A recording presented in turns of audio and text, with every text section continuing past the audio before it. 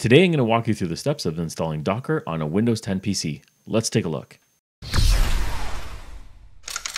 Let's take a look at the minimum requirements.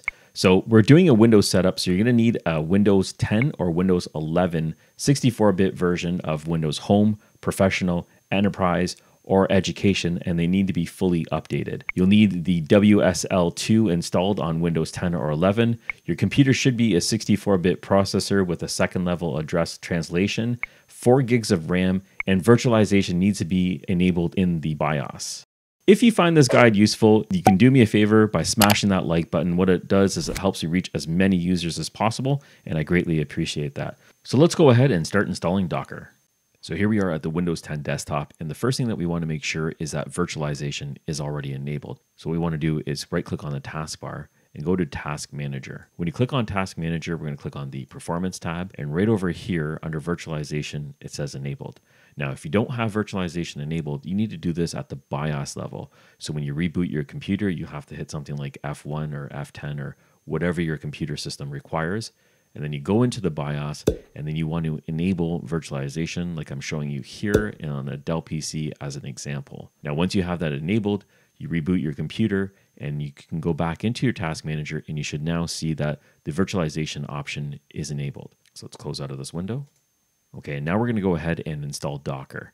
We're going to open up our browser. I'm going to be putting this URL in the description below. This is to download the Docker for Windows 10. It'll also work with Windows 11. So we scroll down a bit here, and you can see that we have the option to download Docker.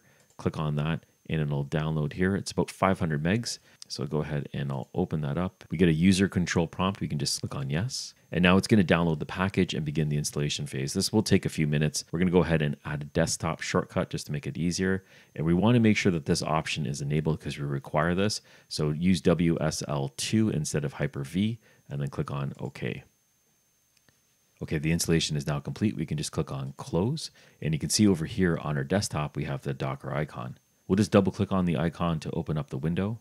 And what we need to do is accept the service agreement in order for us to proceed. So we'll scroll all the way down to the bottom, check the box, and then select accept. And now Docker is starting up. And we get an option over here to go through the tutorial.